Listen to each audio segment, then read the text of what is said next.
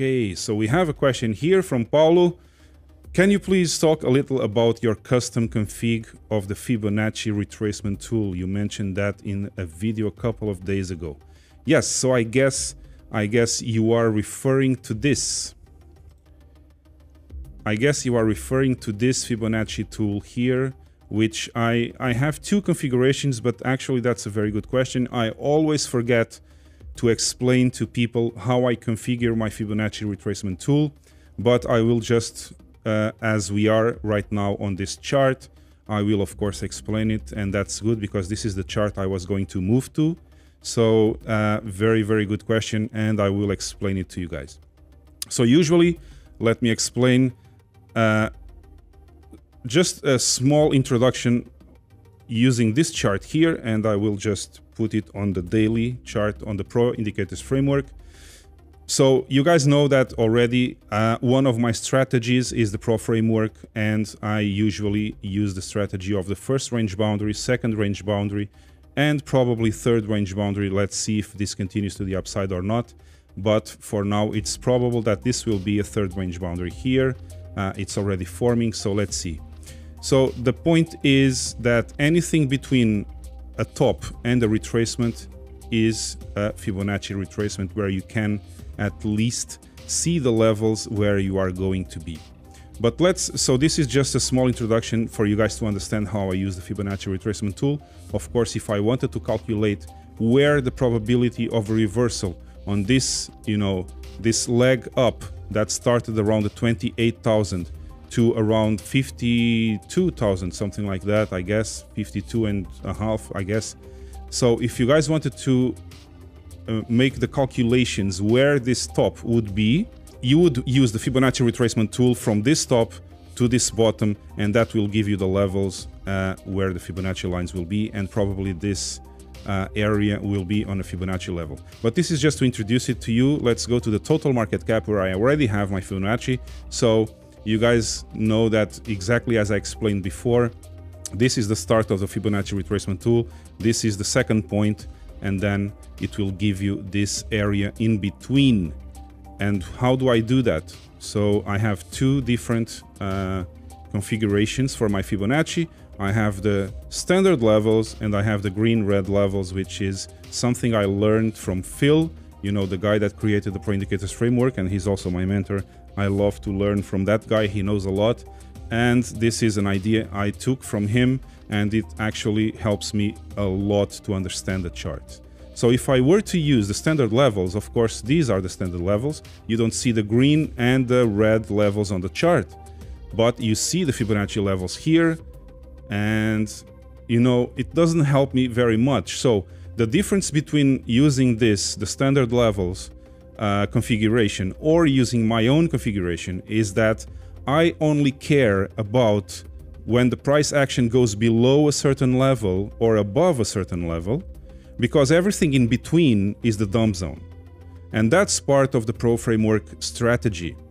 So we already seen your question, so I will continue to explain, but let me just remove the question from the screen so that we can see it better. Okay, so this is the total market cap. I also use it to analyze the charts, not just Bitcoin chart. This one is very useful because it contains all the price action from all the coins. So this is very useful if you want to get a feeling of the total market and how this is going. So this is the standard levels, but I don't care about these levels in the middle.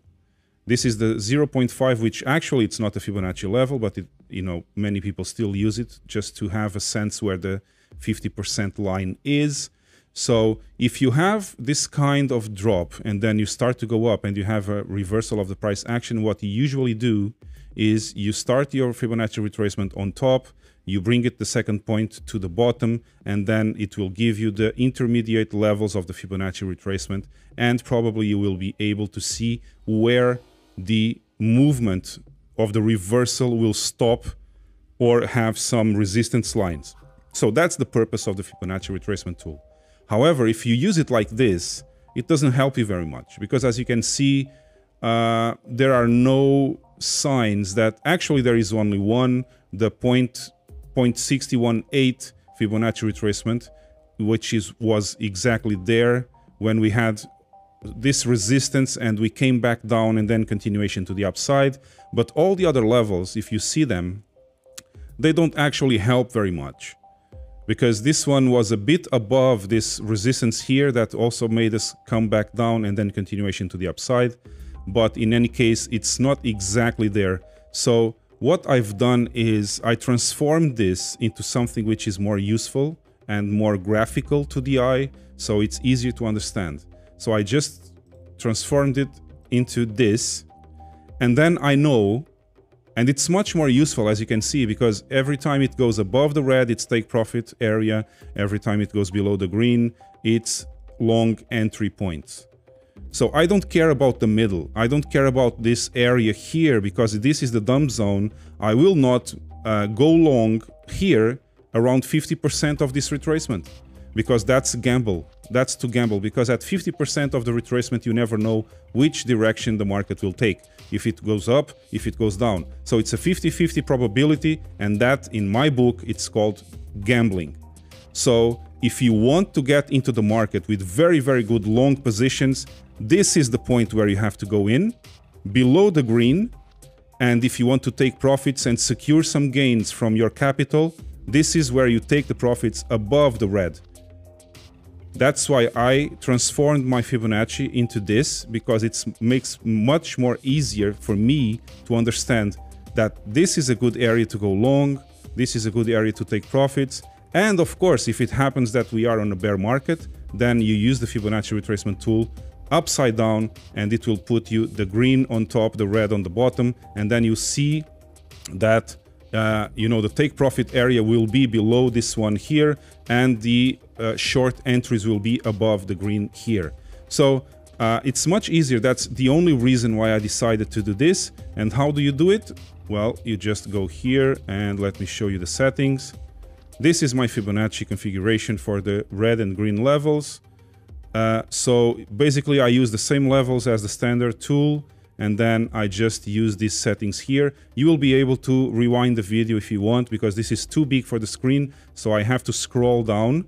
You will not be able to see all the settings at the same time. However, these are the settings I use. Regarding the background, I use this around this level, a bit more than 50%. And you know, I don't use the trend line, I don't use the extended lines left. I use the extended lines to the right, because it prolongs this red and green to the edge of the chart. And then I use the standard levels. Of course, I remove the colors except for, let's see. Oh, so sorry, I forgot to mention, I introduced new levels, which are just 10 units above this one and 10 units below this one. So basically I'm using the standard level, which is 0.236, and then to have a different color, I use the 0.136, which gives me the size of the bar. And on the other side, I use 0.786, and then I created a new one, which is 0.886, which gives me also the, you know, the how wide is this color bar here.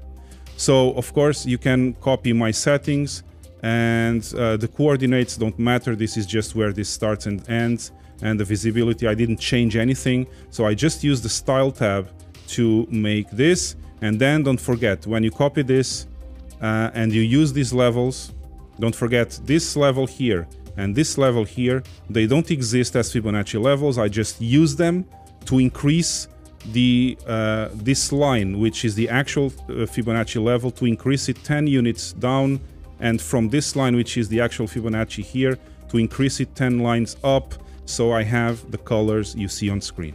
So that's it. Very, very simple. It took me some time to actually figure out how to do this, but as you have the settings here, you will be able to just copy them and test it on your own TradingView browser and start to use it the same way. Then don't forget, the last step is to come here, save as your settings, and give it a name. Of course, I gave it my name and the green red levels, and the other one standard level, so I can swap. You know, in to this one or that one at my pleasure, whenever I need one or the other. So don't forget, when you do that, you have to save it so you don't lose the settings, okay? So that's it. Very good question from Paulo. So I explained why I use the Fibonacci retracement tool and how I use it. So basically, I like to use it to get my entry points and my take profit points. So it becomes very, very easy for me just to look here. Every time the price action goes below the green, this is a good entry for long entries in the market. Every time we go above the red, it's very, very good to take profit and secure some gains. It makes my life easier, so that's why I use this. Okay, guys, so I hope you enjoyed the answer.